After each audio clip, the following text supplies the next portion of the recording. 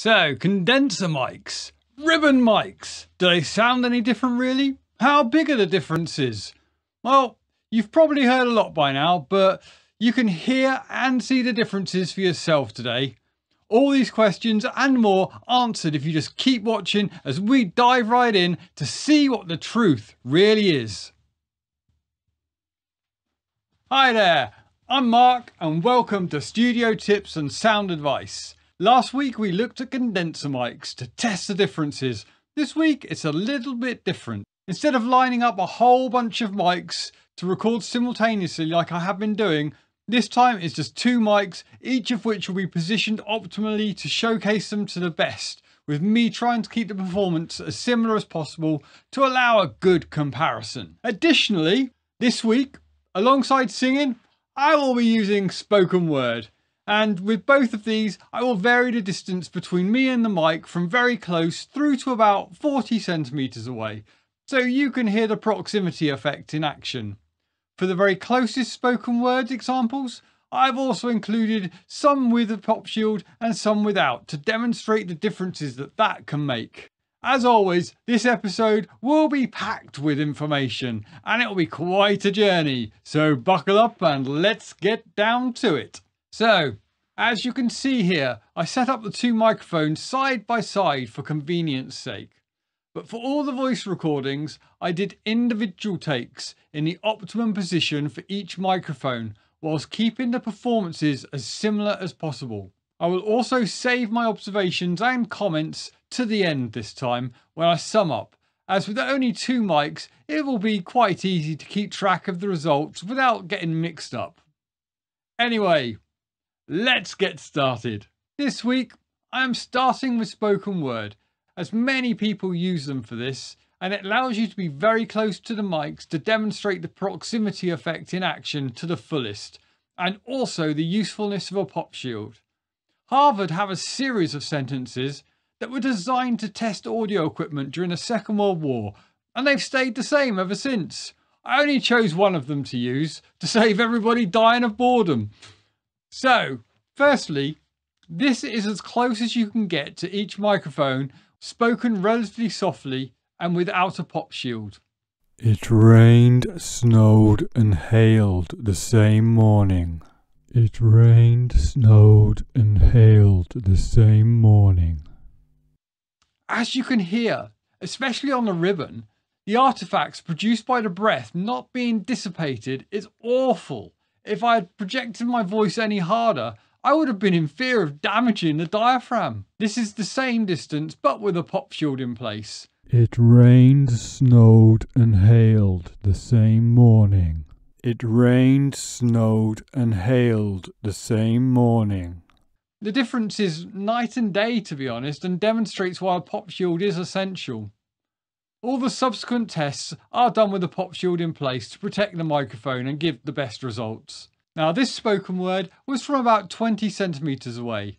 You can hear the difference the proximity effect makes on both mics. It rained, snowed and hailed the same morning. It rained, snowed and hailed the same morning. And this is singing from about 40 centimeters away. I've spent my whole life on the streets and seen what they've become. I've spent my whole life on the streets and seen what they've become. Now we move on to the acoustic guitar. These were again recorded individually, with the mic positioned about 30 centimeters from the strings, lined up midway between the sound hole and where the neck meets the guitar. This is not the only way to record a guitar, but we are just comparing mics today.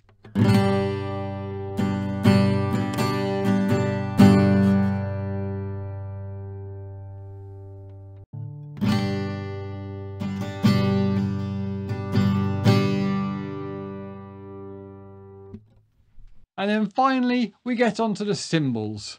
I've left out the tambourine this week as I do not feel it was really offering anything that the cymbals did not. And when they are used, they are usually buried in the mix anyway. You can see here how I set them up, and it was easy enough to get a good position for each mic at the same time with this sound source. Again, with the cymbals, You can get different textures from different miking positions depending on which cymbals you have, what style of music you do, and what you're after. But for this test, I have just chosen a happy medium.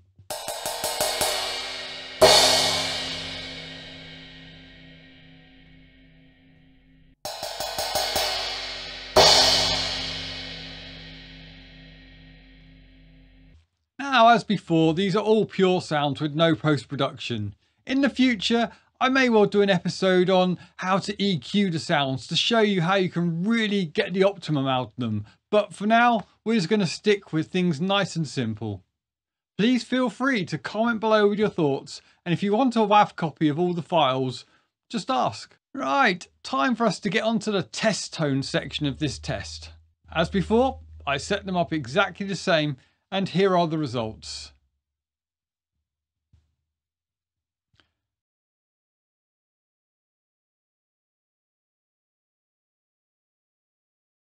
Now, as promised at the start, I think it's time for me to summarise what we have learned and found out today, although it is quite obvious. There are very large tonal differences between condenser and ribbon mics, and that has been very apparent here. Condensers have more clarity and detail on the top end, and ribbons have much more warmth and body, and as such they both suit different vocalists and very different applications. Here's a quick summary of the different mic types and how they might suit certain vocalists. Dynamics tend to be good with more aggressive singers and music genres such as rock and metal, whereas condenser mics can be better suited for more controlled genres like alternative and pop. And as we have seen with ribbon mics, their warmth and body can be better for very vibey genres like folk and jazz or blues. Now, it is all well and good separating by music genres, but another way to approach this might be with the type of singer and their vocal characteristics and qualities. For instance, a warm singer might want to use a dynamic mic to accentuate their natural timbre, but they might also want to use a small diaphragm condenser to counteract it if it peers too much and is overpowering. Whereas a bright singer might want to use a condenser mic to accentuate their natural timbre, but again, if it becomes too much, you might consider switching to a ribbon mic.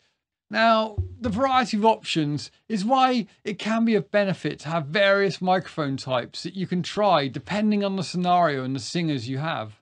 You won't know what works best until you try.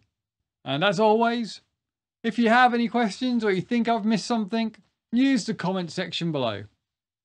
And before you leave, if you found this useful, hit the like button so YouTube knows this and shares it with others. And don't forget to subscribe and click the bell so you can get notified when the next video is ready for your enjoyment. Thank you for watching, and I'll see you soon. Goodbye.